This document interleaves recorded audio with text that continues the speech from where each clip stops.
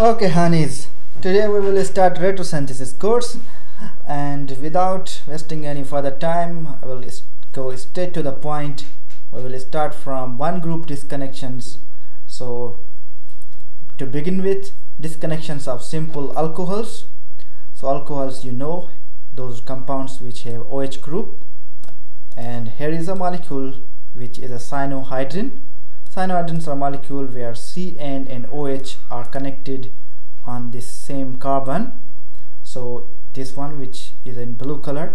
So to do the retrosynthesis analysis of this compound, what we have to do is to disconnect CN and OH, and you will get ketone as a simple molecule, acetone. And if you want to do this reaction in a forward direction, you use acetone and HCN, hydrogen cyanide, to get to the cyanohydrins.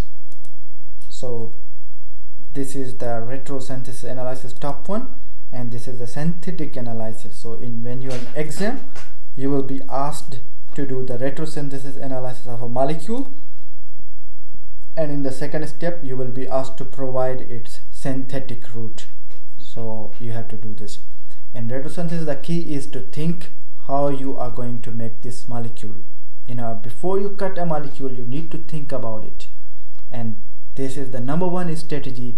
You need to remember it. If there is a one group disconnection, you need to disconnect it from the position where these groups are attached, and then think what will be your starting compound. In another videos I will share more strategies, and I'm going to make a lot of videos on retrosynthesis, and if you watch all of them, you will become really master at it.